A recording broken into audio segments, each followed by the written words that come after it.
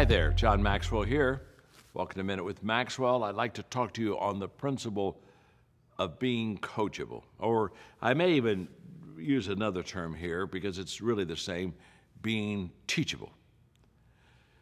You see, a person that is coachable or teachable, the characteristic of that is the fact that they want to learn. And the key is they want to learn. When I look at a person and I try to determine what their capacity is as a leader, how far can they go, how much can they do, I sometimes look at their ability. And that will help and tell me a lot because what they've accomplished in their past tells me at least what they can accomplish in the present, and I can build off of that. But the question is more than just what is their ability and what have they done. The question is, what is their attitude?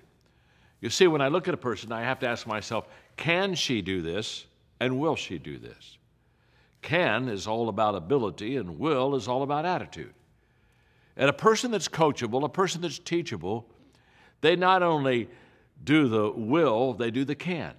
They do them both. They have the ability and they have the attitude. And there's nothing that takes you and helps you reach your potential more than to utilize both. I've known people that didn't have the ability, but they had a great attitude, and so you loved them, but they could only go so far. I've known people that had great ability, but they didn't have the teachable spirit and attitude, and so therefore they could have gone a long way, but they go only a short way. But when a person has both, then all of a sudden, things begin to change. I wrote a book several years ago called Talent is Never Enough, and the reason I wrote the book is because there are a lot of talented people, but they're not coachable. They're not teachable. And because of that, they put a limit on what they are able to do. What I've discovered about a teachable, coachable person is this. They're not only a joy to work with, but they will maximize and utilize every opportunity and every door for personal growth in their life. So the question of how far you can go, how far can I go, how much can we accomplish, what can we do? That question really goes back to how coachable are we?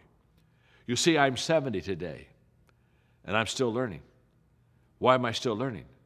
Because I want to learn. I want to be taught. I want to be coached. I want somebody to walk into my life and share with me how I can be better, how I can do more, how can I go farther, how can I expand my potential. It's the extra plus in personal growth. Beyond ability, coachability will take you further than anything else.